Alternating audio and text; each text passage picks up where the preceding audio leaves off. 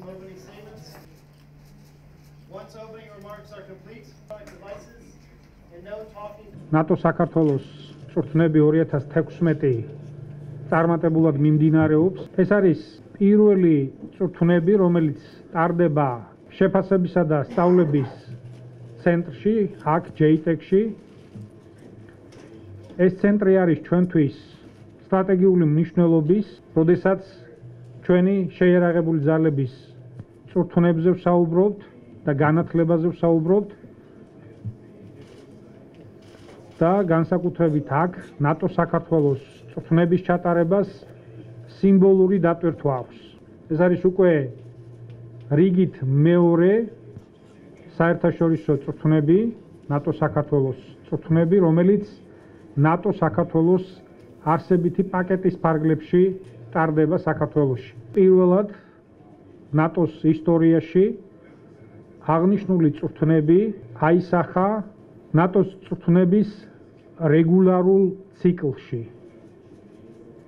რაც დამატებით გვაძლევს იმის საფუძველს, რომ მომავალშიც, სწორედ ჩვენი მჭიდრო თანამშრომლობით შესაძლებელი იქნება ამ წვრთნების, ნატო-საქართველოს წვრთნების კვლავ ჩატარება. ჩვენ როდესაც ვისმენდით სტუმრებს, უკვე გაცხადდა იმის შესახებ, რომ იგეგმება მომავალშიც მსგავსი წვრთნების ჩატარება, რასაც ჩვენ მივესალმებით, იმიტომ რომ ამას ჩვენთვისაც არა მხოლოდ სამხედრო თვალსაზრისით აქვს უდიდესი დატვირთვა, არამედ პოლიტიკური თვალსაზრისით, გამომდინარე იქიდან, რომ ჩვენი სტრატეგიული მიზანი გახლავთ, გავხდეთ ნატოს წევრი ქვეყანა, ერთ-ერთი მნიშვნელოვანი საშუალება და გზა ამ მიზნის მიღწევისთვის, მიზნისა, რომელიც როგორც სამხედრო, ისე პოლიტიკურ დატვირთვას ატარებს,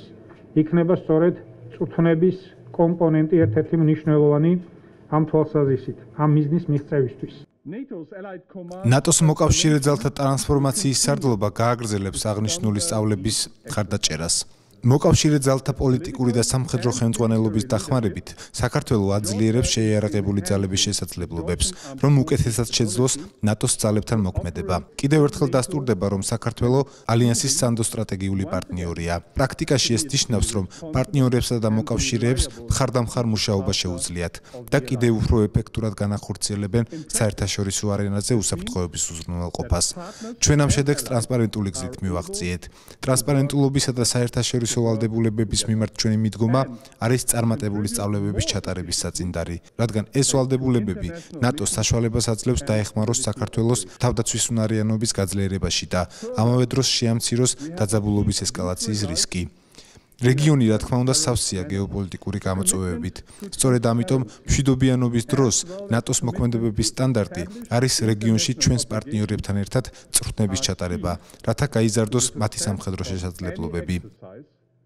ეს სწავლება ტექნიკურ ხარისხს თუ შევხედავთ, ეს არის ჩვენთვის მნიშვნელოვანი, იმიტომ რომ ეს არის მრავალეროვნული, ეს არის მრავალუწყებრივი. შინაარსობრივად ამ სწავლების სცენარში ჩართულია ძალიან ბევრი ორგანიზაცია, რომელიც თანამედროვე ოპერაციაში, თანამედროვე მოქმედებებში აუცილებელი იქნება მსგავსი ურთიერთქმედების განხორციელება. ეს ჩვენთვის კიდევ ერთი დამატებითი უნარჩვევების ამაღლების საშუალებას იძლევა. ქართველი სამხედროები დაწყებული დაგეგმარებიდან მის განხორციელებამდე სრულად იყვნენ ჩართული ამ სწავლების მომზადებაში.